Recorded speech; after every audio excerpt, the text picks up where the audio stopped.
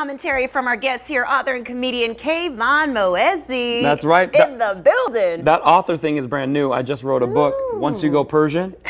I love it. You get a free copy because, really? because first of all, this is very expensive, so we need to promote it. You let me on here. And I couldn't even afford the suit, so I had to return it after the photo shoot. And he kept the tags. Okay, now don't hate, some of y'all out there probably can relate. Okay, okay.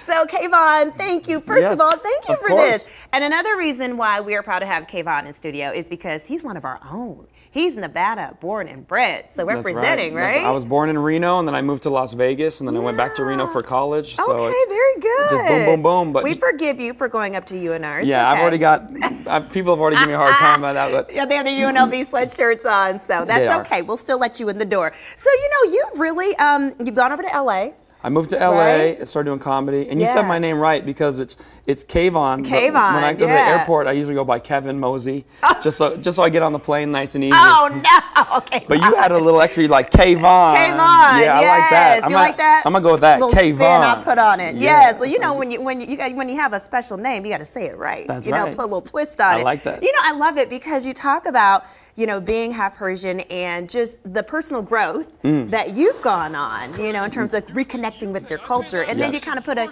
humorous spin on it. Yes, because growing up in the 80s and 90s, there was not a lot of Iranians or Persians around. So I was just regular American. Yeah. At the age of 25, I go to California, and they're like, no, you're one of us. Learn how we do it. Make your shirt more V-neck, you know. Let's put your chest hair out. Be proud of who you are. Right. There were no shots of sunset, huh? There was not. So now I have pickup lines. Once you go Persian, there's no other version.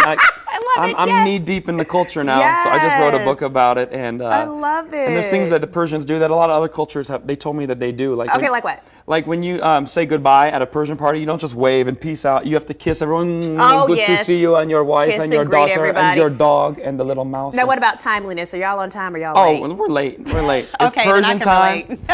Persian time, Filipino time, black time. Oh, absolutely. I want everyone to come to my comedy show at the Trop because we realize we're all the same.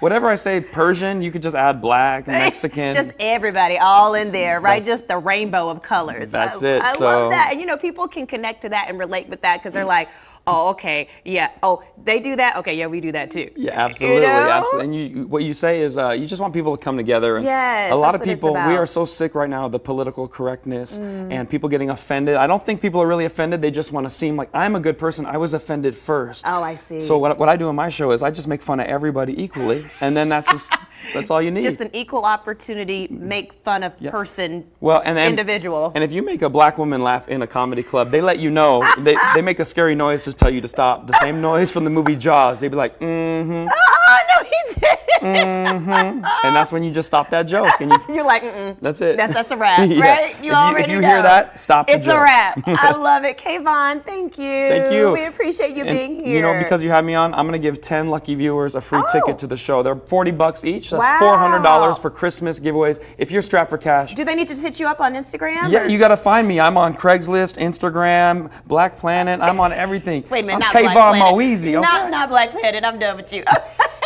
Thank you, Kayvon. Good to have you. Best of luck, too. Michelle, let's send it over to you.